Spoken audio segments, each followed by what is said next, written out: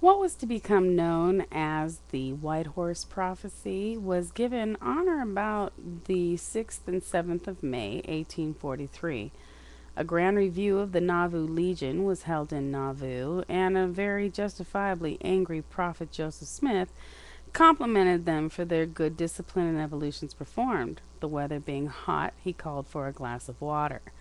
With the glass of water in hand, he said, "I will drink to your toast to the overthrow of the mobocrats," which he did in the following language: "Here's wishing they were in the middle of the sea, in a stone canoe with iron paddles, and that a shark swallowed the canoe, and the devil swallowed the shark, and himself locked up in the northwest corner of hell, the key lost, and a blind man hunting it."